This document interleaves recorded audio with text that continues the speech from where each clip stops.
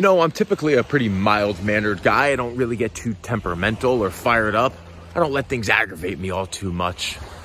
But today on Twitter, I was scrolling past IWA and I came across this picture of the gallery of champions showing all the champions within the IWA, and I saw that Savio Vega was still being represented as the Caribbean champion. And that is just misrepresentation, my friend, because I am the Caribbean champion.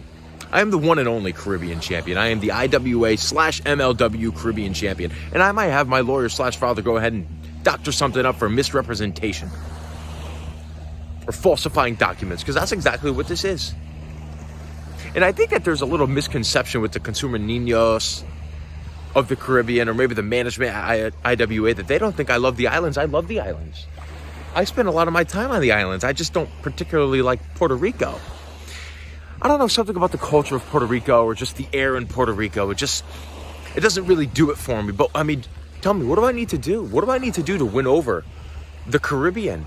I can't do anything more in the confines of a professional wrestling ring. I've won the title fair and square, and they just seem to not want to have me as the face of the Caribbean. This face as the face of the Caribbean. What a sham that is, a real sham. I mean, tell me, what do I need to do? I'm going to eat some rice and beans? I mean, it's not in my meal plan right now, but I'll eat some rice and beans maybe in a few months or something. I'm going to roll my R's? Tell me, what do you need me to do? But I'm starting to just lose my patience with all of this. It's starting to get really annoying, because I've done so much for that culture. I've done so much for the people of the Caribbean. And before I had the Caribbean Championship, it was just a piece of Puerto Rican metal that Savio was carrying around as an accessory. He was doing nothing for the culture, doing nothing for the economy, doing nothing for the people, for the consumer niños, the way that I'm doing it.